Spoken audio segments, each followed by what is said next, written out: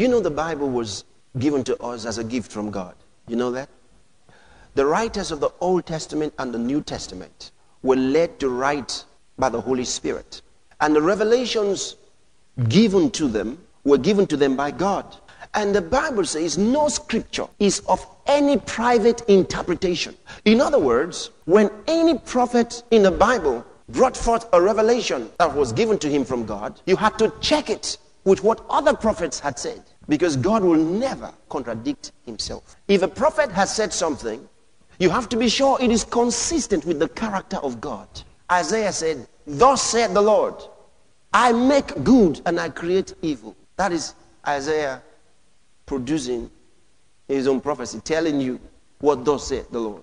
But you listen to that word, and you see, a lot of times they spoke in shadows and types. Like Paul said, we see through a glass darkly. A lot of the things they said were shaded.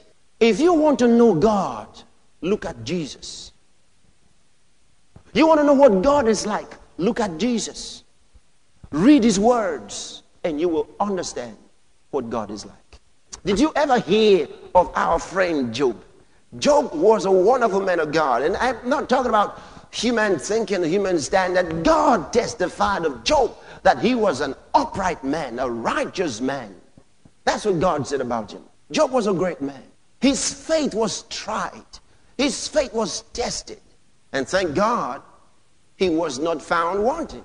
Amen? But there's something about the life of Job that has confused a lot of people. They say, but why did God do that to Job? Someone said, does God still do such things today? You know, when they go through some problems, they want to know, maybe they are like Job. Maybe they are the Job of the 21st century. Maybe God's trying to play the same trick on them that he did on Job. They lost their job, maybe even lost their children. They've gotten so sick and dying. All their friends have abandoned them. The spouse is gone. So they say, maybe this is from God. I might just be another Job. And then you remember the famous words of Job. Naked came out of my mother's womb. The Lord has given.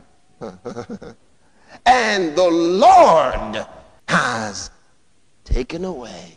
All right, maybe for those of you who are not quite acquainted with what Job went through, may I just read to you very quickly what Job went through. The book of Job, chapter number 1. From verse 1, there was a man in the land of Uz whose name was Job.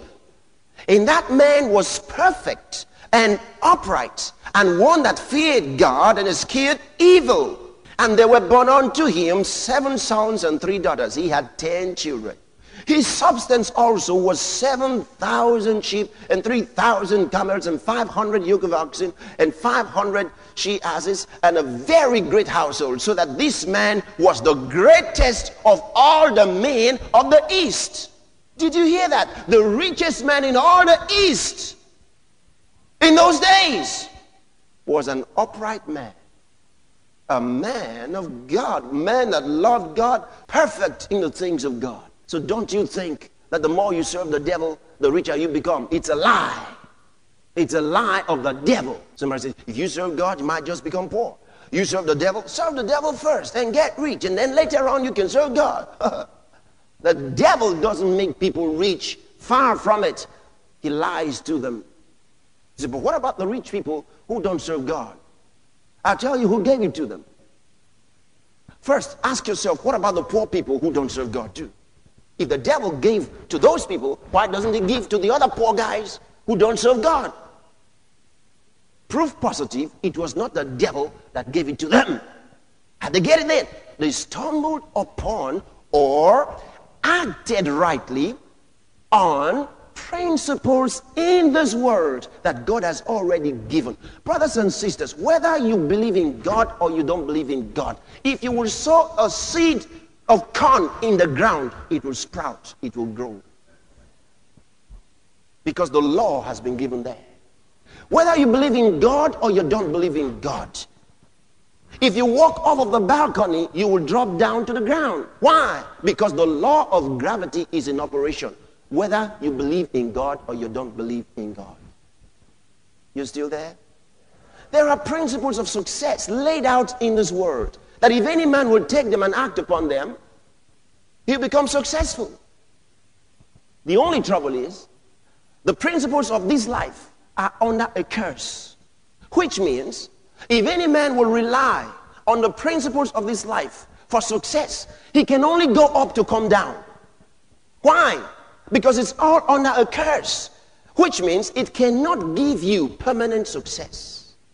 Now, there was a day when the sons of God came to present themselves before the Lord. And Satan came also among them. Now it says the sons of God. If you study properly, you understand he was talking about angels. They had an angelic conference with Almighty God. So the term sons of God there doesn't mean sons of God in the sense of the New Testament. No, it refers to angels at this time. All right? Because you look at the Hebrew word used there, you'd know he's dealing with angelic beings. So he says, Satan came also among them. And the Lord, verse 7, the Lord said unto Satan, whence comest thou? Where are you coming from? Then Satan answered the Lord and said, from going to and fro in the earth, and from walking up and down in it. Now, somebody says, you mean Satan came into the presence of Almighty God, and God didn't destroy him? Yes, the Bible says he did. So why didn't God destroy him? Because God could not. And he has told us that man is a spirit. It's his physical body that returns to dust. Because the creation of man and the formation of man are two different things. Man was created and man was formed. The inward man was created by God, but the outward man was formed from the dust of the ground. The outward man is the man that you see, that's sitting down, the one, the body and his senses. But the inward man is the human spirit and his soul. You get it? How many of you have understood that? Can I see your hand up? All right. Now look at this. When Adam became a servant of the devil by yielding himself to the devil, Satan gained the authority over Adam. He gained Adamic authority. And with that Adamic authority, he became the God of this world. He became the God of this world. Are you hearing me? And that's why when Jesus came, Satan said, now you can fall down and worship me and I'll give you everything. He said, look at all the kingdoms of this world. And the Bible says he showed them to Jesus in a moment of time. He said, if you will fall down and worship me, I'll give you all of this because they have been delivered into my hands. Now, if that had not been a bona fide temptation, Jesus would have never had to say, it is written, because Jesus would know, well, he's a lying. That's not true at all. But you see, it's been delivered into his hands. He actually stole them. He actually got them from Adam. So he said, if you will fall down and worship me, I'll give you all of this. And Jesus wouldn't fall for that. Jesus said, thou shalt worship the Lord thy God, and him only shalt thou serve. Later on, we understand that Jesus defeated the devil. Amen. Oh, we can talk about that. But at this time in the Old Testament, Job, living in the Old Testament, you remember I said God called for this angelic conference and Satan came. How come Satan could present himself in the presence of God and not be kicked out? Because he came with Adamic authority. He didn't come with his fallen angelic authority. He had lost that, but he gained a higher authority than angels. Have you gotten it now? Because Adam's authority, even though he was in the earth, was higher than the angels. And so when Satan got that authority from Adam, he was able to come into the presence of God. Now he cannot do that again. Why? Because Jesus has defeated him. So he cannot go into the presence of God and begin to talk about you.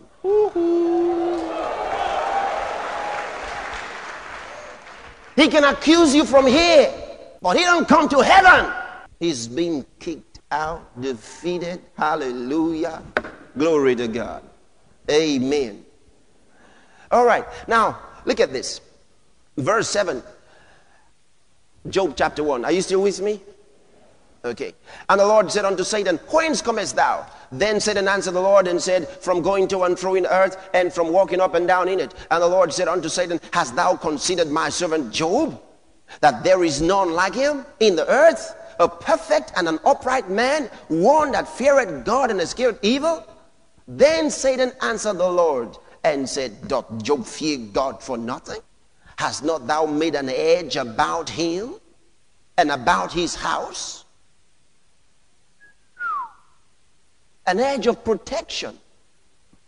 He said, does Job fear you for nothing? Haven't you built an edge around him and around his house and about all that he had on every side? How did Satan know? He had been there. He had been there. He had tried to go take away from Job. He had tried to attack him, but he found out there was a hedge about Job. He tried to destroy his business. He found out the business was protected. He tried to destroy the whole house was protected.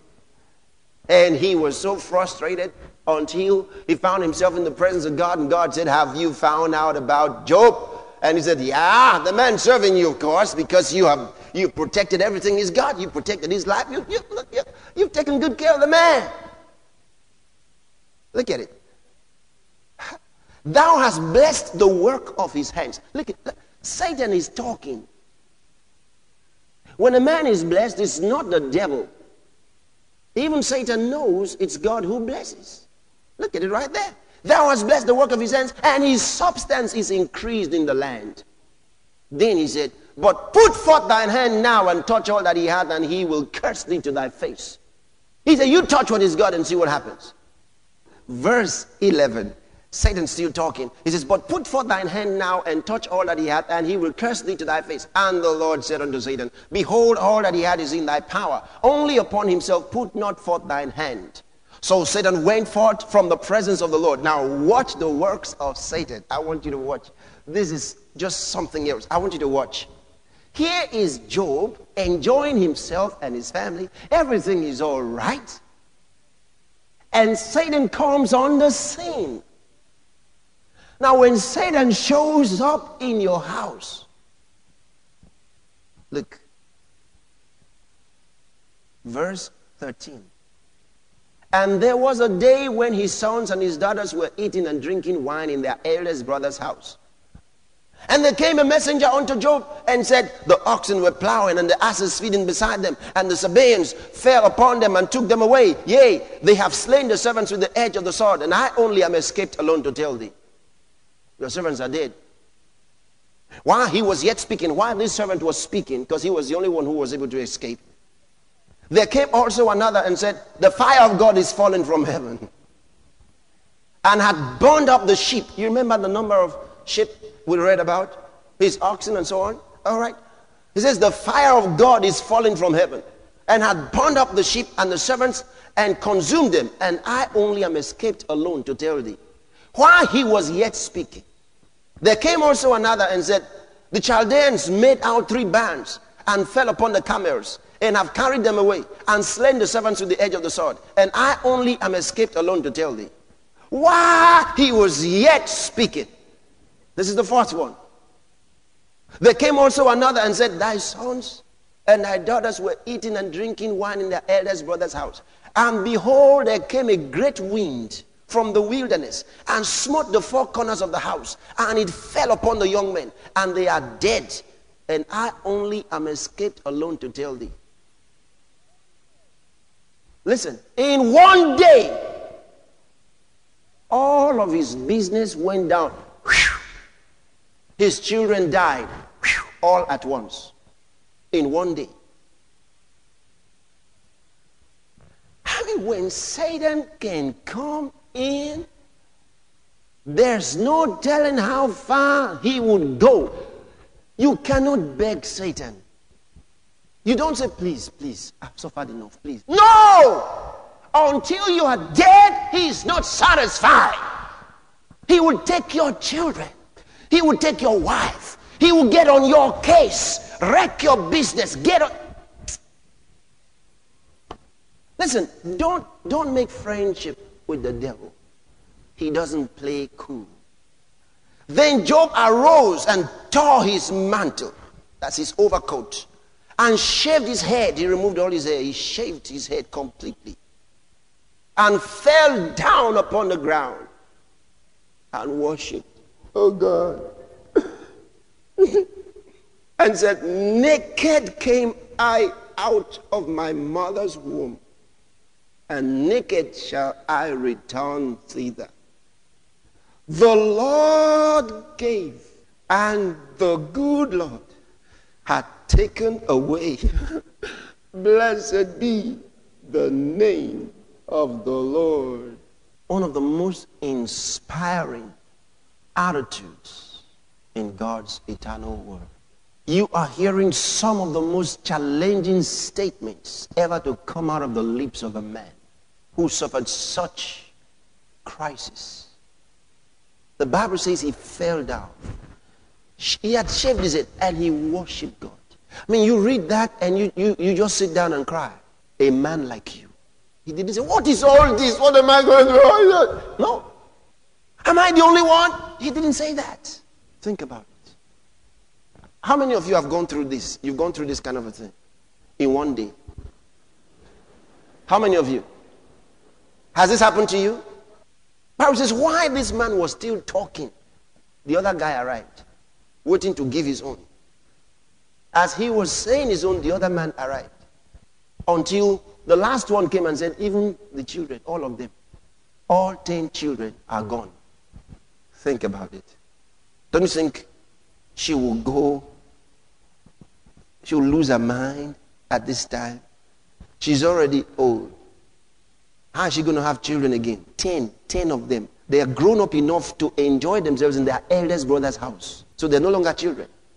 They've grown up. The business is gone. All the children are dead in one day. Just one sweep. All gone. Look at verse 22. In all this, Job sinned not, nor charged God foolishly. He wouldn't utter nonsense against God. Good attitude. He had the right attitude because he honored God in his life. Again, there was a day when the sons of God came to present themselves before the Lord, and Satan came also among them to present himself before the Lord. And the Lord said unto Satan, from whence comest thou? And Satan answered the Lord and said, from going to and fro in the earth, and from walking up and down in it, because I have no home address. And the Lord said, and the Lord, verse 2, and the Lord said unto Satan, well, no, we're through with that. Verse 3, and the Lord said unto Satan, hast thou considered my servant Job, that there is none like him in the earth, a perfect and an upright man, one that feareth God and escheweth evil, and still he holdeth fast his integrity? Although thou movest, I want you to see that word and underline it. That picture of God was so faulty. Anything that happened was by God. If it was evil, it was God. If it was good, it was God. They said anything that comes is from God. Look at Job. Job was a priest. Look at the first few verses. You can read from verse 4 and discover that he was a priest. He was in charge of his family, and for all his servants, he was a priest at the time. He offered sacrifices unto God. That's Job. Job knew God so much. I want you to get this. Job knew God so much that nothing moved him. He had committed himself to Almighty God. It's like when you say, come what may, I will never deny my Lord. He was so committed. But you know something? How come Job didn't know it was Satan who destroyed his family?